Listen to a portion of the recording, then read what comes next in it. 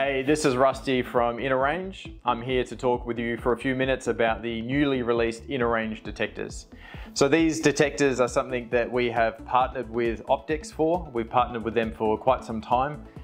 Anyone that doesn't know Optex are one of the global leaders in terms of electronic security peripheral products, especially detectors. And so this is not an OEM relationship with Optex. This is actually a layer deeper, so to speak. So this is an ODM relationship where the D is all about design. So we've partnered with Optex to customize and design these detectors for InnerRange systems, which I'll go to in just a moment. So we have three detectors on display. We have the single technology PIR, the dual technology PIR and microwave sensor, and the tri-technology PIR, microwave and anti-masking detector. What you'll probably notice in these boxes is that these have the IR ready tick on them. So what this means, and this is my reference point about the design part of our relationship with Optex, is we have worked with them to customize an InnerRange end-of-line PEU module that fits InnerRange systems as the 2K2, 2K2 end-of-line resistor values for our products. This is all about saving time, saving money. If you as the security technician or even the owner of the business don't have to waste time manually fitting off resistors and dropping resistors and having issues with service work, with resistors or junior technicians that may not know how to fit off an end-of-line module, this does away with all those problems. This solution really scales up very well. So as the site becomes larger with many detectors, fitting off these detectors is simply 4 wires. That's all you need, no resistors, and it's all about saving that time and money, as I said. So let's have a look at some of these in a little bit more detail. So the first detector I'm just going to have a look at is this single technology PIR. Just some helpful information on the box itself. You might be interested in knowing about the field of view, the detection zone. You can set that up in two different ways, whether that's wide or narrow field of view, and that's true for all of these detectors. And then you have this QR code. So I talk about the installation manual and the technical details. So if you need that at any point, just simply scan the QR code. Really simple. So let's go ahead and open up this detector. It's nicely packed. Pretty straightforward from the outside. I'm sure we've all seen detectors before. On the back of that, you can see that we have this little round nodule. So that round nodule is for any installations where you need to mount the detector on the ceiling. So there's a range of accessories and bracket options if you need to do so.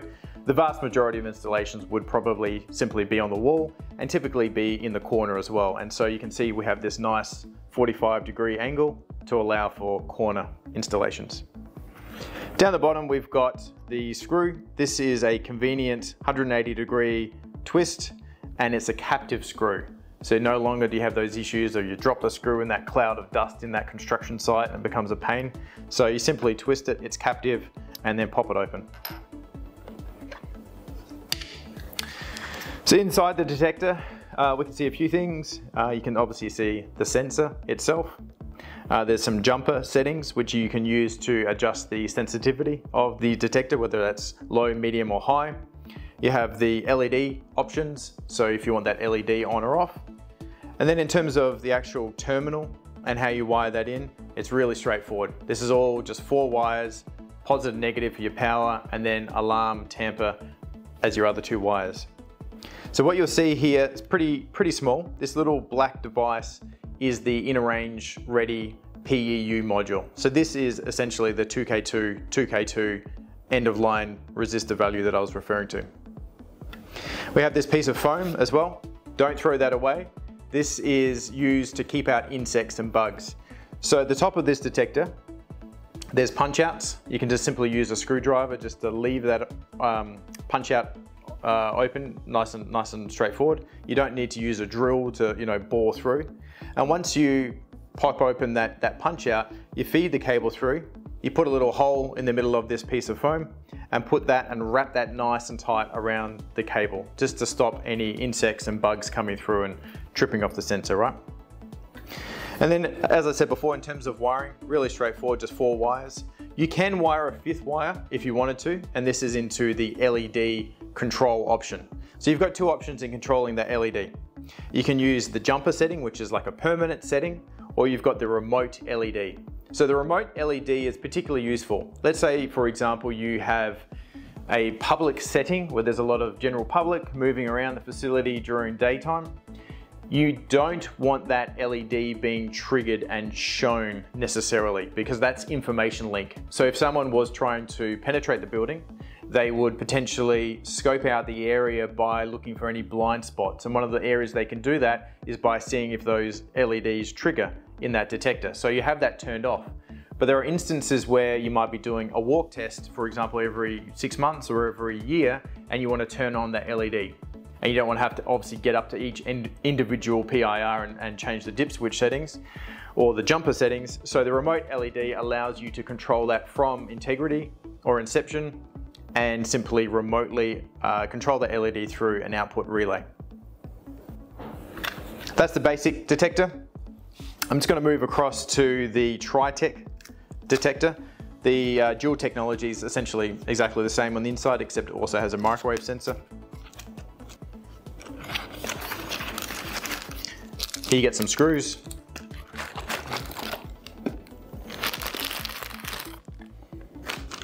This one's a little bit bigger than the other two. The other two are the same size.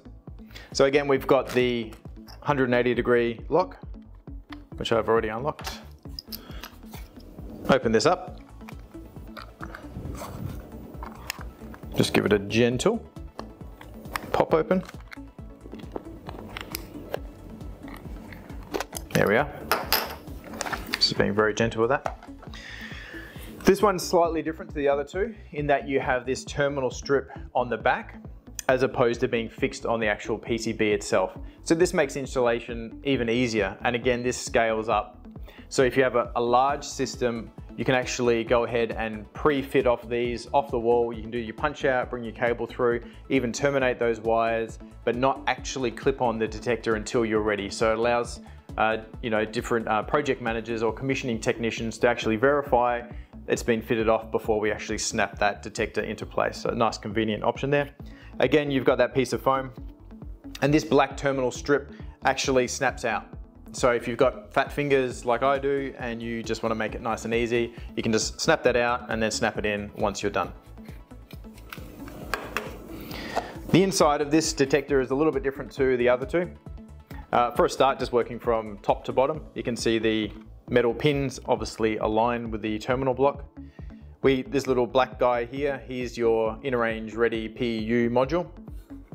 And then instead of jumper settings, we actually have dip switch settings for this detector. And so there's a range of different settings. We can see there's sensitivity options for the PIR, sensitivity options for the anti-masking component of this detector, and then sensitivity settings for the microwave part using this rotary dial.